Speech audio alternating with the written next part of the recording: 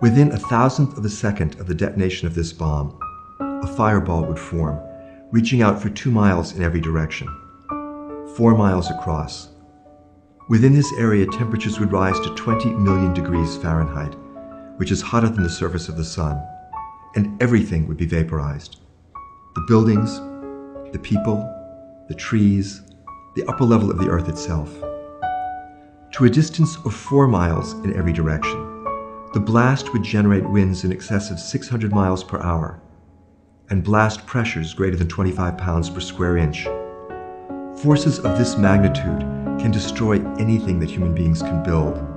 Underground shelters would collapse. To a distance of 6 miles in every direction, the heat would be so intense that automobile sheet metal would melt. To a distance of 10 miles in every direction, the blast would still generate winds in excess of 200 miles per hour and blast pressures greater than 10 pounds per square inch. Forces of this magnitude would level wood frame buildings, masonry buildings. A modern steel and concrete building would see its walls and floors swept out. Just the steel skeleton would remain. To a distance of 16 miles in every direction, the heat would be so intense that everything flammable would burn. Wood, paper, cloth, heating oil, gasoline, it would all ignite. Hundreds of thousands of fires, which would, over the next half hour, coalesce into a giant firestorm, 32 miles across, covering over 800 square miles. Within this entire area, the temperature would rise to 1,400 degrees Fahrenheit. All the oxygen would be consumed, and every living thing would die. Beyond this great firestorm, the destruction would continue, and there would be hundreds of thousands, if not millions of people suffering severe injuries, crush injuries, penetrating injuries, extensive burns, blindness from retinal burning. All of these people would need intensive medical care, but it would not be available because most of the hospitals would be destroyed, most of the doctors and nurses and other health professionals would be dead, there'd be no electricity to run the ventilators and the cardiac monitors, most of the medical supplies would be exhausted within hours, and the vast majority of these people would not receive any medical care at all. They would die alone and in great pain.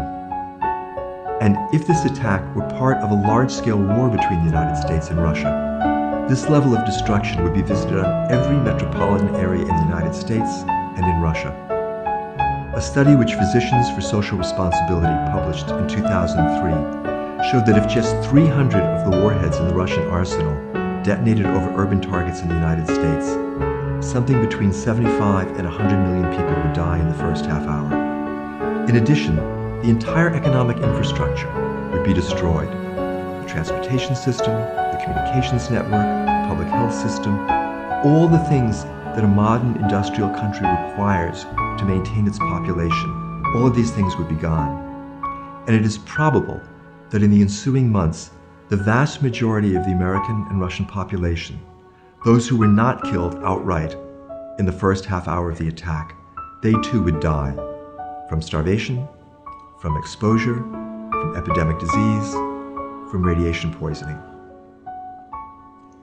As unimaginable as these direct consequences are, they are not the worst part of the story. Here too, it is the environmental consequences that we need to really look at.